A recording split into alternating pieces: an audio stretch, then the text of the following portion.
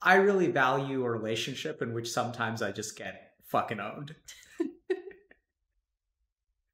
Right? Not all the time, but sometimes you gotta, it really makes me respect you a lot and love you a lot.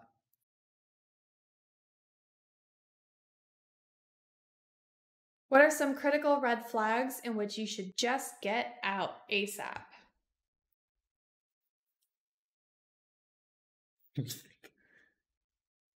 I think there's a Carrie analogy to be had here.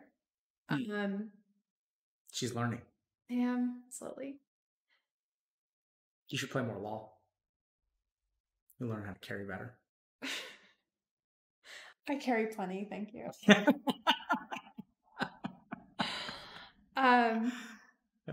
I think there's obviously like fear, safety, like that stuff, red flag.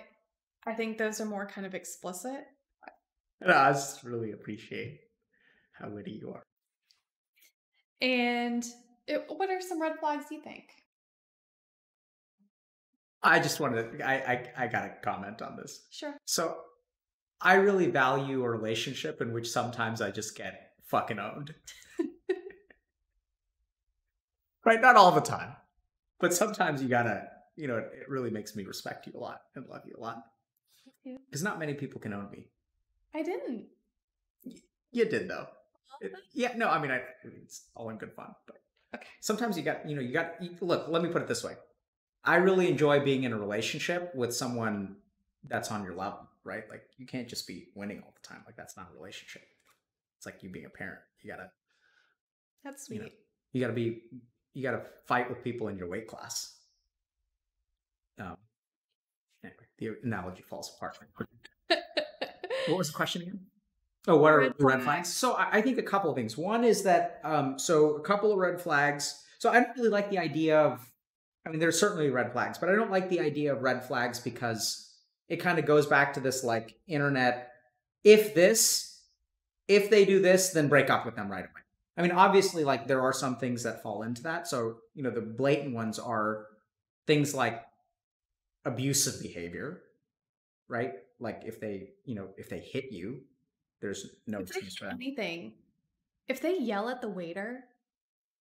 Yeah, so I think that's one. Like, so a couple of things I'd say, not really red flags, but be careful about relationships that you invest a lot in and the other person does not invest a lot in.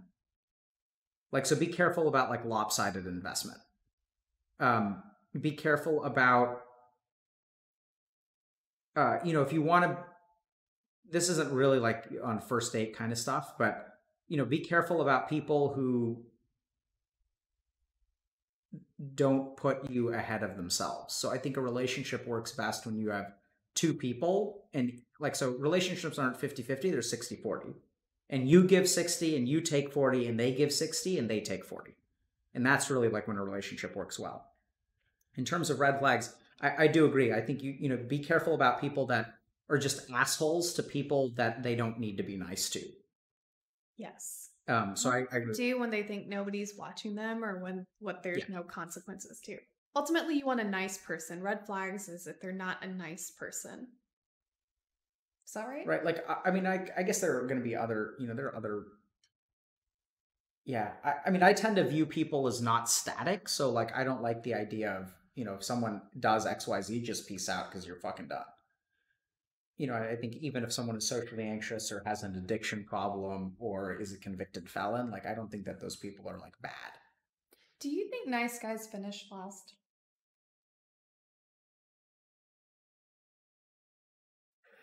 So this is opening a whole can of worms about like red pill, incel, nice guy, white knight, internet stuff. The short answer is, let me think about how to phrase this so that I can't get clipped out of context.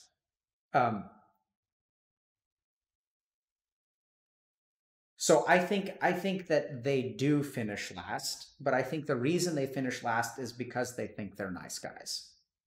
I don't think good guys finish last. I think nice guys finish last. And there's a big difference between being nice and being good. Just think about that for a second.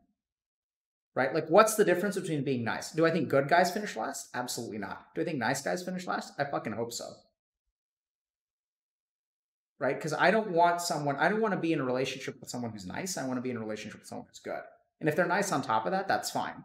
But nice should not be a substitute for being good. And I think the biggest problem with the idea of like nice guys, like I'm a nice guy, is that they're nice, but they're not good. They play nice because nice is the front that you present. It's not what's in here. I don't think good guys finish last. But I think if all you are is nice, I hope you finish last. Be good. And be nice. I like this a lot.